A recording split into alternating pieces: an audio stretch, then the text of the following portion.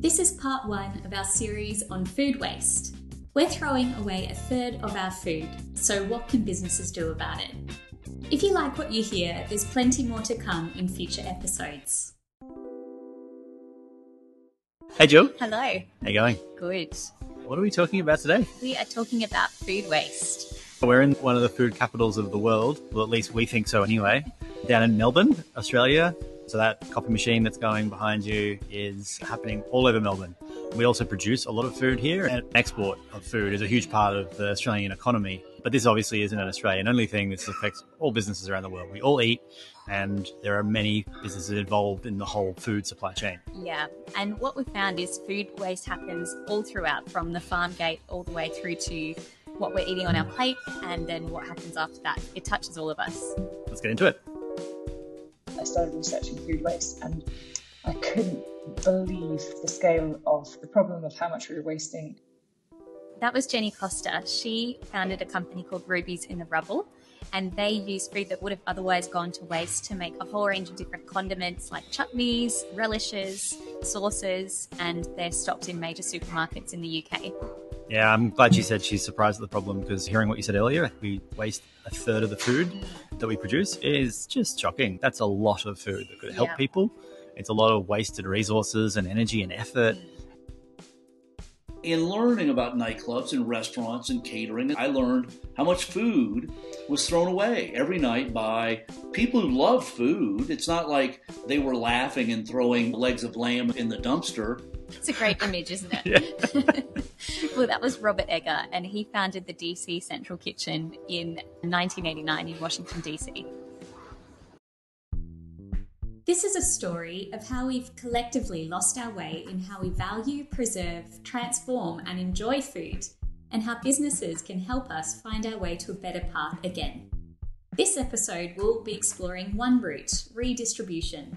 We'll be hearing stories about Nando's and social enterprise DC Central Kitchen. And I just said, wow, if you could collect from the restaurants, the hotels, the caterers, the hospitals, farmers, food that they hate to throw away, and make sure it's handled professionally, you could feed more people better food for less money. I mean, it's exciting that someone like this has been working on this problem since, 1989? That's amazing.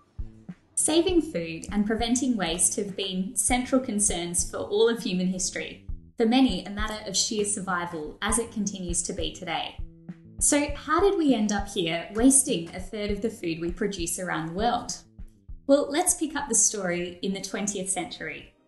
In the global economic expansion that followed World War II, employment and wages rose.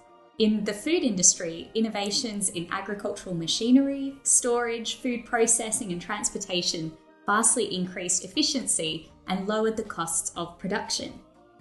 Food waste was a victim of the economy's success. As food cost less and people had more to spend, food waste grew. Whereas in 1901, an American household spent just over 2/5 of their net income on food, about 100 years later, this figure had dropped to 1/15 of a household's income being spent on food. With it, the financial incentives for people to save and preserve food deteriorated. We used to be really good at managing, maintaining and optimizing our food because it was scarce. But over the last 100 years, we've really optimized and made it super cheap to make food at mass. So it's like, if we throw it out, whatever, because the cost is so low. And that's really a symptom of developed economies where we have access to affordable food much more easily. But in a lot of food cultures around the world, you see this emphasis on using every single part of produce or meat that's available to them. With such a bounty of food on offer, retailers began to enforce stringent aesthetic standards on the food they bought and sold. For retailers, overstocking was preferable to the risk of undersupplying customers, and so food products past their prime would be binned. The actual retailers want to make the shelves look full and abundant and to make people feel like they want to pick that product. One lonely melon often doesn't do it. I used to work in food and beverage in restaurants and bars, and I know that when we didn't present our food well and bountifully, people wouldn't buy it. So it has a direct commercial impact to have not enough food. Yeah. Innovations in packaging meant that food products could be stored for longer periods and transported further distances. but it also meant that customers could no longer feel or see products as they did before. So enter the rise of best before and used by date stamping, a practice so inconsistent that by the 1970s there were more than 50 different labelling systems. For safety-conscious consumers, food that had not gone off may still be discarded due to conservative date stamping by producers and retailers. Around this time, convenience also grew to be a high priority for customers, with ready-to-eat meals and dining out becoming a norm. The general society is so far away from the production of food that you go down the supermarket and you forget that that ready meal came from a field and it was farmers taking it, and they're worried about the rain one month and whether it's going to be too hot the next, and almost you forget that food is natural, and when it's packaged up so beautifully, it's hard to relate to that. So our problem of food waste has been decades in the making. In higher income countries, while many people still struggle with food insecurity, the accessibility and relative affordability of food has created a perfect storm of consumption and waste, as the value we place on food has dropped. So you might have heard the term food insecurity before. It's where people either don't have money to purchase their next meal or they don't know how they're going to feed their family for that week. And it's still a common problem in developed economies like in Australia and the US and the UK. Yeah. From an economic perspective, the inefficiency of food production globally is mind-boggling. The Food and Agriculture Organization of the United Nations, the FAO, estimates that the financial cost of wasted food amounts to about $1 trillion a year. Over and above that figure, the FAO puts environmental costs of food waste at an equivalent of $700 billion per year, and social costs at an equivalent of $900 billion. Today, landfills are still a common method of waste management. In the US, the Environmental Protection Agency estimates that food waste represents close to a quarter of what goes into landfills, at 35 million tonnes a year. For each tonne of food in the landfill, 1.9 tonnes of greenhouse gases are emitted. One thing I never understood about food going to landfill is why is it worse than, say, composting food? If it's natural and it's breaking down, what's the problem? Yep. But the issue with landfill is that because the food doesn't have access to oxygen when it's all compressed, it doesn't break down like it does in a compost, and that's when it emits these harmful greenhouse gas emissions. Yeah, something I learned with just composting in general recently in my journey of learning this stuff. To your point, it needs the right amount of oxygen. You need to turn it over. It needs the right amount of heat and temperature, but not too much and not nothing. The right ingredients. If you put too much leaves in or grass in, but you can get it wrong. So landfill is worse than that. Aside from that, along with the food goes all the energy, emissions, water, land use, and human effort that went into its production, harvesting, packaging, storage, and transport. I think food waste is a very complicated one to understand as a consumer or get your head around. Why does it matter when you think of a bowl of pasta that you might have cooked too much, and thinking of the energy involved in growing that wheat, processing it, turning it into pasta, packaging it, shipping it, getting it into your supermarket. You then buy it, take it home, cook it up, and that carbon footprint and this energy involved, that whole cycle is the harder bit to communicate. Thinking about a can of corn coming from South America, flying across the world to Europe, all that carbon emissions, all the people involved just to transport it from one continent to another, let alone all the other processes involved. That is so much waste. I think you don't think of it because it's just like on the shelf and it costs $1. Yeah. But that's because this is done at scale. Yeah, so it's a huge problem. It's economic, it's environmental, and it's social.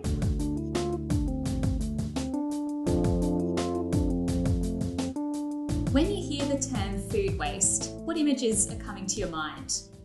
It's a visceral image for me of like piles of food sort of steaming and gross and emitting stuff. It just feels wrong and weird.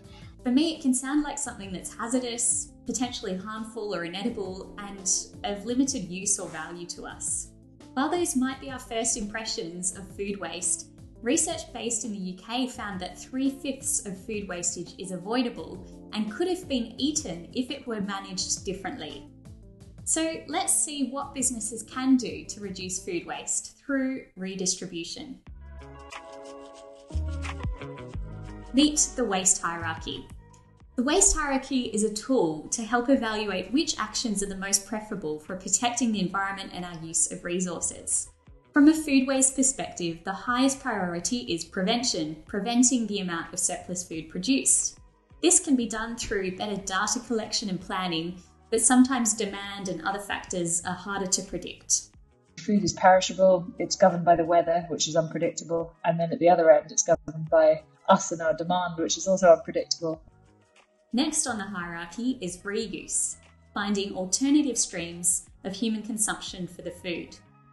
This is where redistribution fits into the picture, which is essentially finding an alternative way to get edible food to people that might otherwise go to waste. How does prevention relate to redistribution? Are they the same thing? So they're different things. Prevention is your first best option. That's not producing so much food that's going to end up in surplus. Cool. But if you've got all this food in front of you, the next best thing to do is redistribute it. Great. And we're looking at that in this episode. Cool. Yep. Let's see what redistribution can look like in practice with a story of Nando's. Nando's is a popular chicken restaurant chain started in South Africa and has spread to many locations around the world.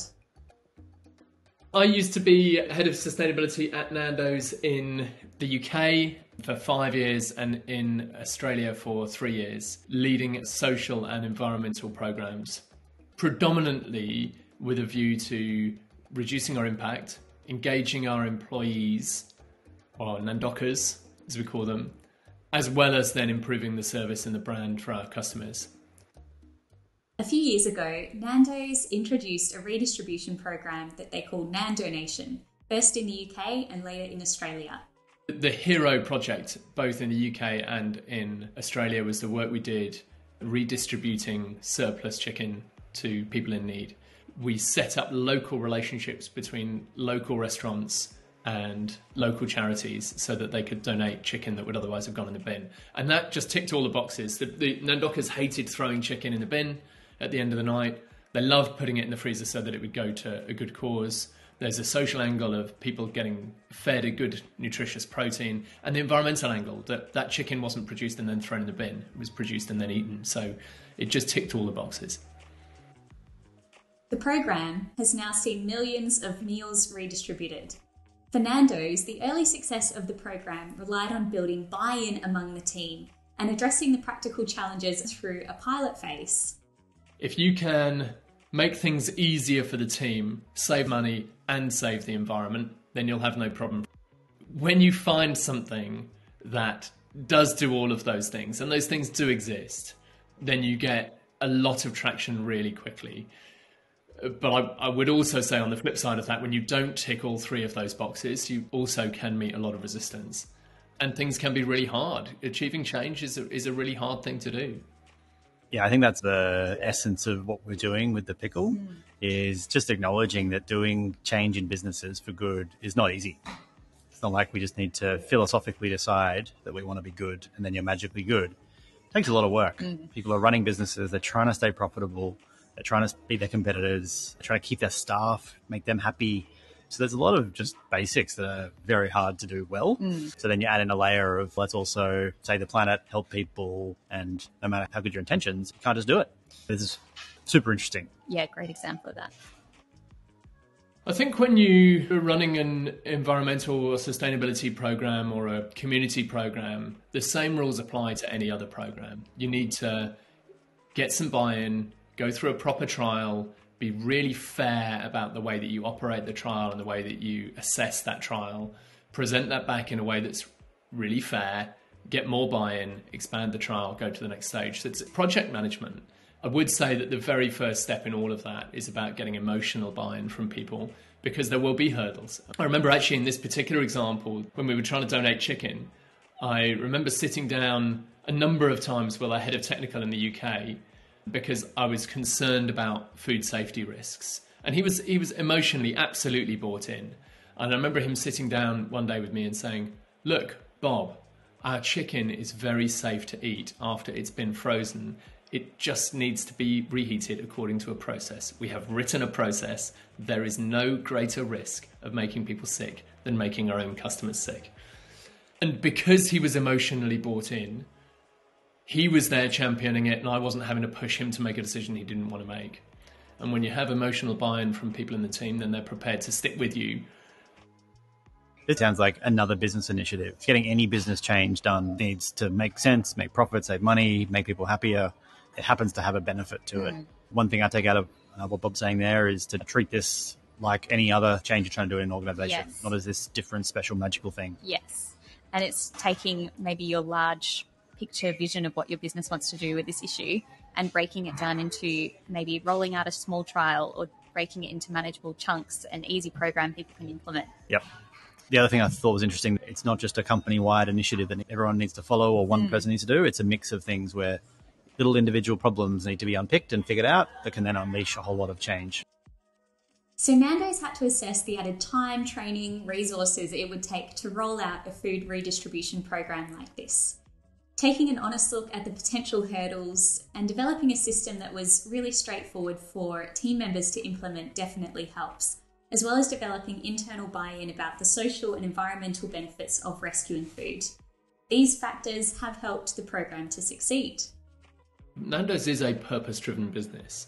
There's a fundamental belief in doing more than selling chicken. And the engine of the business is selling chicken to make money to enable the business to do more good.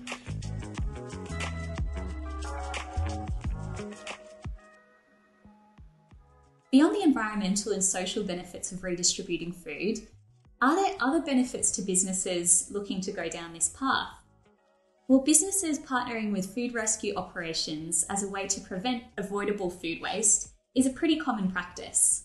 In many cases, businesses that donate excess food products are able to claim a tax deduction on the value of goods given, making this a more financially viable option than dumping stock. But what about the potential liability risks associated with redistributing food to other organisations?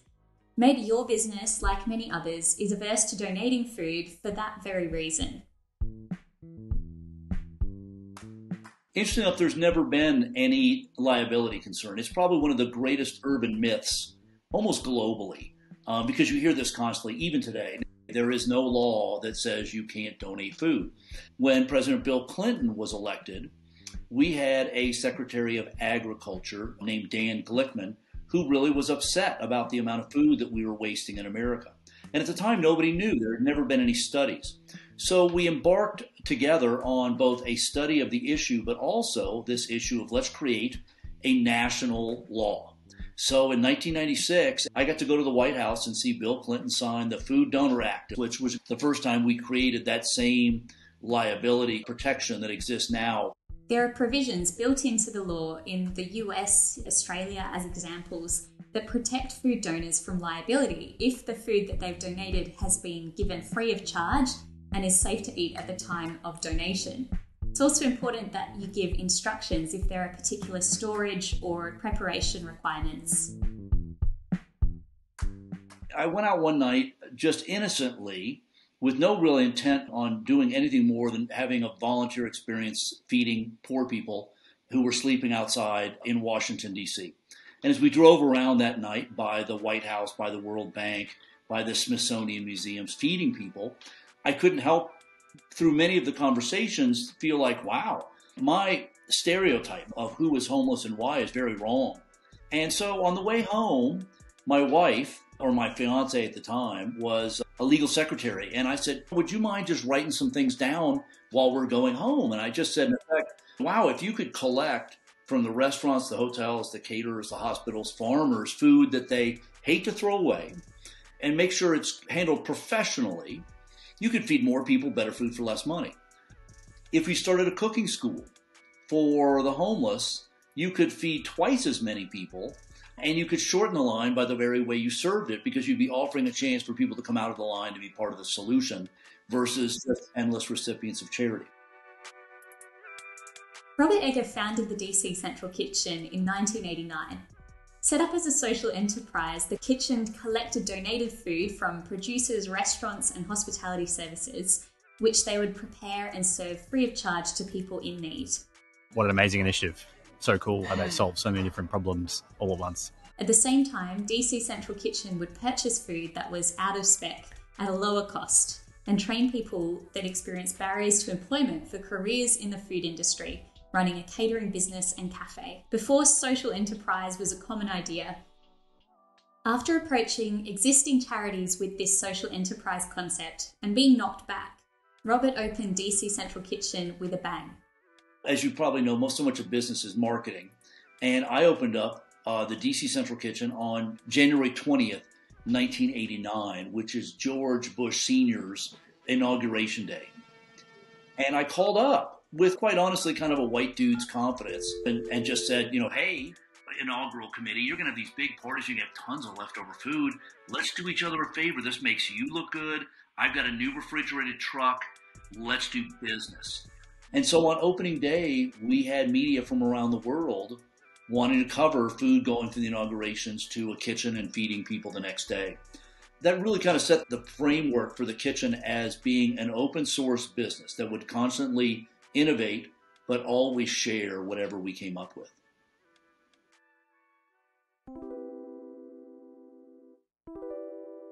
This idea of sharing innovations and making things open source is a common theme through different topics we've looked at. When we looked at packaging, Anna Ross from Kester Black spoke about businesses making their innovations open source to help the whole industry move forward. Yeah. Robert Egger recognised the power of business to create positive social change in his city and to create a more equitable food system. So yeah, food waste is a huge problem. 30% of food we produce is wasted. It just seems silly. It's bad for the planet, bad for the economy, bad for people. There have been people tackling these problems through really interesting methods. And today we spoke about redistribution, so changing where food goes if it's been made. What's up next? Next episode, we're looking at how businesses can repurpose food to make valuable products. Awesome. We'll be hearing more from Jenny Costa, who we heard in this episode about the story of rubies in the rubble. And we'll also be looking at how businesses are applying technology to tackle really hard to manage food waste problems. Yeah, exciting. Has your business considered redistribution as a potential route to reducing your food waste? If so, there are so many food rescue organisations located all around the world, so definitely look into what's working in your area. So this is episode 1 in our series on food waste. If you haven't already seen, we've got episodes on giving models and packaging waste. Also, this episode is a part of a report that we've produced, which you can download, as well as a whole database of research, case studies and references on thebusinesspickle.com. And if your business is doing something about the food waste problem, we want to hear about it. And if you have any case studies or questions to share, let us know. Thanks for listening to The Business Pickle.